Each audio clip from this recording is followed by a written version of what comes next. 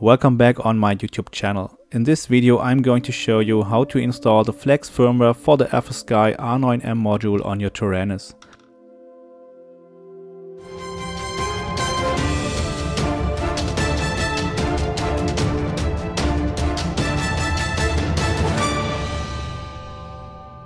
First of all, we go to the OpenTX website and then we click on Downloads. For the Flex firmware we need OpenTX 2.2.3, but there's no official release available yet, so we need to download the nightly build of OpenTX 2.2.3.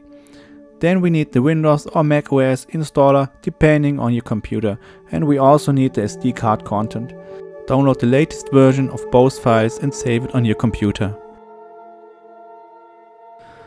After that, go to your download folder and install Companion. Once it's completed, click Finish and run the application.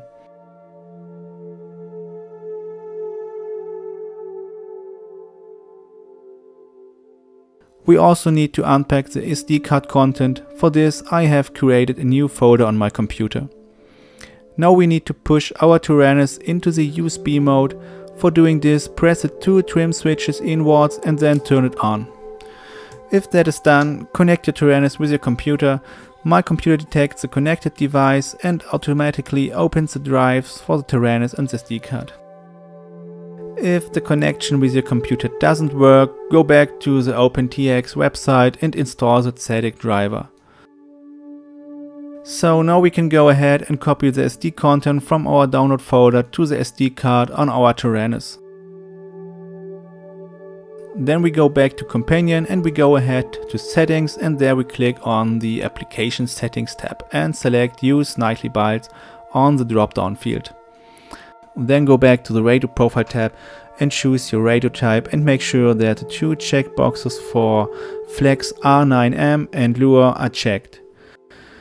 You also have to set the SD structure path and check the two last options.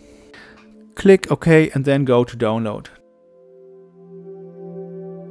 Download firmware and save it on your download folder. After that you can write the firmware to your radio.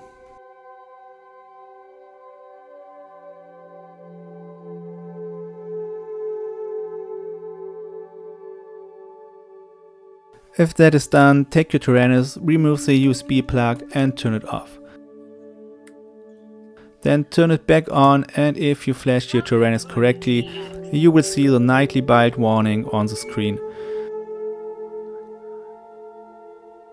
You can also check the version by long pressing the menu button and paging over to version.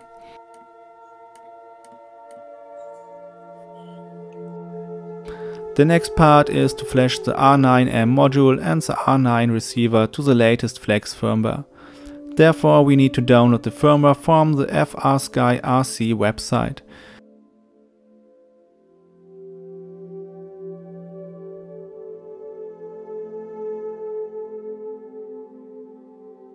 Unpack the zip file and copy the corresponding firmware files for your receiver and your module to the firmware folder on your Taranis.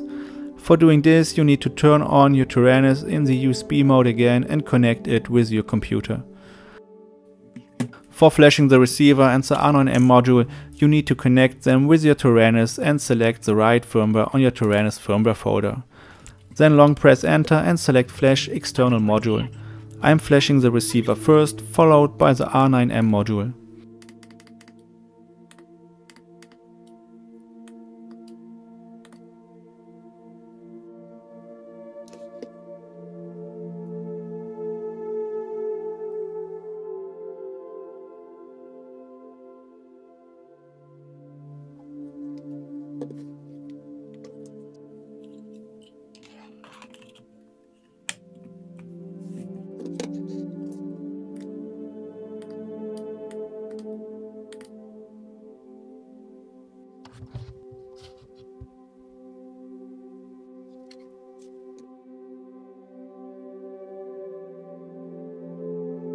And now we can set up the external R9M module. For setting up the R9M you have to select your flight model on your Taranis and then go to the model setup page. Go down to internal RF and turn off your internal module. Then go ahead to external RF and select R9M.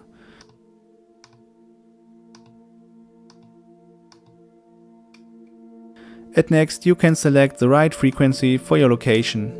868 MHz for the EU and 915 MHz for the United States and other countries as well.